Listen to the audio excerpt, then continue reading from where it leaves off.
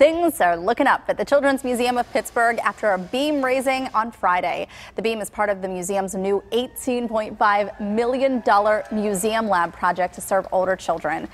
What will they be doing there? Well, we're going to find out. Children's Museum Executive Director Jane Werner is here with Museum Board President Michael Duckworth with the answers. Good morning. Good morning. This has to be so exciting for you to finally see that beam raising up and this project's getting off the ground. It certainly is. I mean, we open in April, so we're getting very close, and things. It's been a long time, so it's been an exciting time. So tell us about this building, because there's so much history in this building on the north side. Yeah, it's the former Carnegie Library. So it was built in the, I think it opened in 1890. It was the first Carnegie Library ever commissioned. Wow. So it's a beautiful kind of Richardsonian looking building, kind of like a castle. And we're really excited about opening it up for children and for older children, so kids 10 and above. And so why was there such an emphasis to work with those kids? Because I think that there's that tween, in fact we call them kind of tweenager. Yes, right, yeah, there's I've heard that term. Yeah, there's very little for kids during that time period.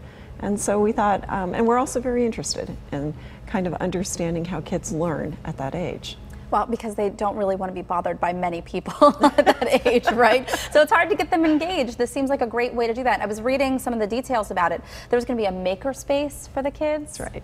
There's a maker space, and there's a studio lab, and there's a tech lab that actually Carnegie Mellon will be trying out some of their more interesting educational programs. Yeah, you guys have some great partners lined up to bring some events. We will have a 3-story climber in what used to be the stacks that is actually done by an artist who uses traditional lace making technique and climbing rope, and it's very cool. It sounds awesome. And there's going to be a school, you said, in the building as well. That's right. Manchester Academic Charter School will be joining us, and they'll be on the 2nd floor of this building, but we will be open to the public on the 1st floor. That's great.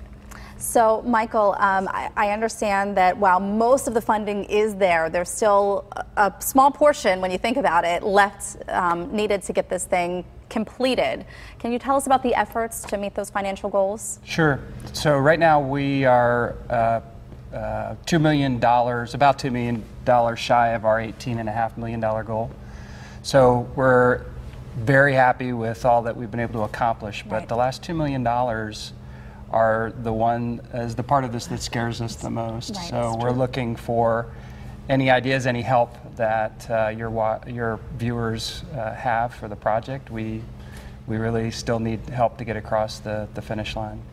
I imagine that has to be difficult, because this has been a project that's been planned and worked on for several years now, so this last leg of it is probably the most trying.